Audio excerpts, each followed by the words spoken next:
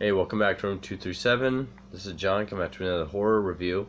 And this time I'm talking about 1989's Intruder. This was a movie I had years ago, and I have no idea what happened to it.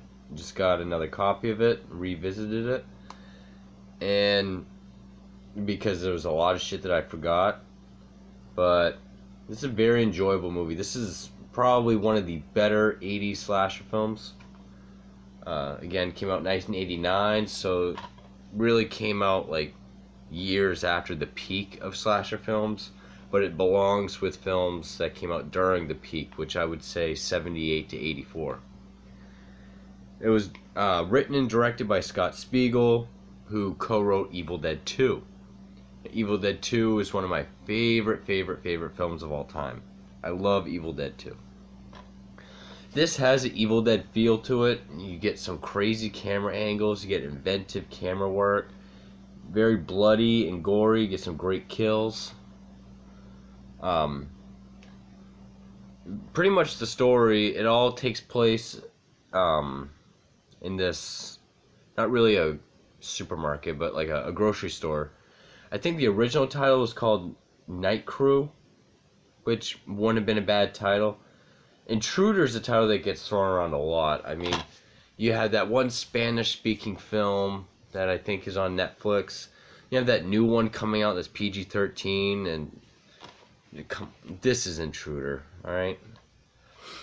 It's kind of funny. Like, up at the top, it said, like, starring Bruce Campbell from Evil Dead and Army of Darkness, and Sam Raimi, you know, director of Spider-Man, Darkman, and The Gift.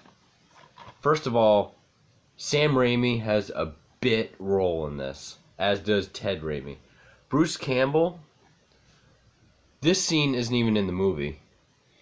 Bruce Campbell's in it for like 40 seconds at the end, and he's like so far away you can barely see him. But I just think it's one of those tongue-in-cheek things that like Evil Dead was all about. Excuse me. But so yeah, there's this supermarket. It's the last night because the two owners who are business partners are selling it, and it's all these teenagers essentially who work there. Like, there's Sam Raimi. I like how a lot of these slasher films put some of the death scenes on there, like Sam Raimi getting a meat hook through his chin. The lead girl, who I'm guessing is Elizabeth Cox, she has this ex-boyfriend who's like the leather jacket 80s badass. He just gets out of jail. He keeps making these appearances and fighting people and calling. So you think he's going to be the killer? Well, spoiler alert, he's not. You also get a great role by Danny Hicks, which Danny Hicks was the Bobby Joe hillbilly from Evil Dead 2. You know, he's one of the store's owners. And pretty much it's just all these people getting killed off one by one.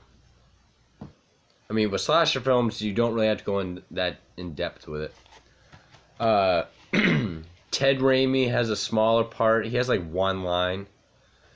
But he's the guy that works in produce. He always has headphones on. He's always doing like doing this like nerdy, quirky dancing while he's working. He has headphones. He gets a huge butcher knife like through the top of his head, so his headphones come off. Of course, Sam Raimi gets the meat hook.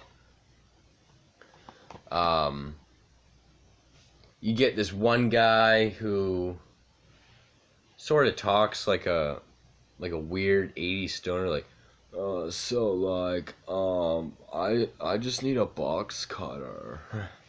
I don't know if it's bad acting or if that's just the kind of character he is. But, you know, if you've ever worked in a place like this, like, I was watching this last night, and I used to work at Walmart. And this movie brought me back to working at Walmart. Because, you know, everyone in their own department I also worked stocking and grocery. I did a lot of shit out back as well.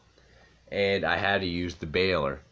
Which, if you don't know what a baler is, watch The Office and find out. But it's like this giant trash compactor for cardboard. And, you know, you hit a button, and it's like big hydraulic thing comes down. This dude gets like half his head in the way and like crushes half his head. Then there's like a bandsaw for cutting meat. A guy gets his head cut in half with it. Great gore too. I mean, the gore was done by K&B, so Greg Nicotero, Robert Kurtzman, and Howard Berger, the guys that helped Tom Savini do Day of the Dead. They did Evil Dead 2. Greg Nicotero, of course, went on to have a world of success doing gore effects for other things. Now he's directing a lot too. I guess he directed a lot of episodes of can't talk today. Walking Dead, excuse me. And but other than just the gore effects, you get some inventive camera work that you saw in the Evil Dead films. Like, for example, there's a scene where this girl who is Renee Estevez, I guess is Charlie Sheen, Emilio Estevez's sister, she answers the phone, but the camera's like inside the phone. It's like a dial phone. So the screen is all black except for like the circle with all like the 9 circles and the one in the middle. And you see her. So like the camera's inside the phone looking up at her. She's talking on the phone. There's another scene where the lead girl is sweeping. She's sweeping the floor. But like the camera's on the floor, so you see the broom pushing all the dirt and stuff over the camera. And eventually that turns into like a pushing transition shot. That was really cool. You get this one death scene where, I can't remember what they're called. You see them on a desktop. It's like this big needle, and you just like stack papers on it like that. The dude gets his head smashed onto it through the eye, and his desk lamp fell over, so the blood's going all over the bulb. And you get this great shot of the ceiling where it's just like the river of red filling up, and it's getting darker red on the ceiling. So that's why I feel like this movie is underrated. Like, nobody talks about this film. Like, it has a low budget feel, but it doesn't, but it's more like an Evil Dead sense. It's like, yeah, it looks and feels low budget, but there's a charm to it. There's inventiveness and imagination. And like, I would consider this like the Evil Dead of slasher films. And yeah, the front says from producer or writer. Yeah, producer Lawrence Bender, who would go on to produce Reservoir Dogs, Pulp Fiction, and From Dusk Till Dawn. So, yeah, a lot of big people behind this movie. But yeah, saying like Evil Dead stuff. Just all the inventiveness and the gore and the low budget feel, but still being very entertaining. Some comedy moments that aren't over the top. But, you know, as far as 80s slashers go, this is definitely a watch. Highly recommend it. I think there's like a newer, it's not Scream Factory, but I think there's like another newer release of this. But I really like this cover. I like this version. There's no features. This is as bare bones as it comes, but yeah, Intruder is just a very fun, underrated, very gory, great kills. I also like the idea of like a grocery store, because I mean, it's something different. It's a place that hadn't really been done yet. It feels like an early 80s slasher film. And for coming out in 89, you know, sometimes it's good to be behind the times. Because slasher films by 89 started to suck anyway. But yeah, Intruder, very fun movie. Definitely check it out, especially if you're a slasher fan. You won't regret it. And it's pretty cool to see, you know, Sam Raimi in front of the camera. I just wish Bruce Campbell had a bigger role. Because it's funny, an ex-cop is trying to find out who the killer is and what possessed him to start the bloody rampage.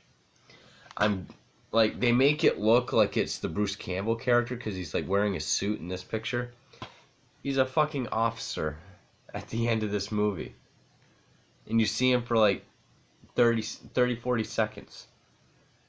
There's no cops. There's really no other characters but the people in the store. But yeah, Intruder is a whole lot of fun. If you can sit through some of the duds of 80s slasher films, this one's definitely imaginative and definitely worth the watch. Intruder's awesome. So that's all I got for that. But for Room 237, thank you.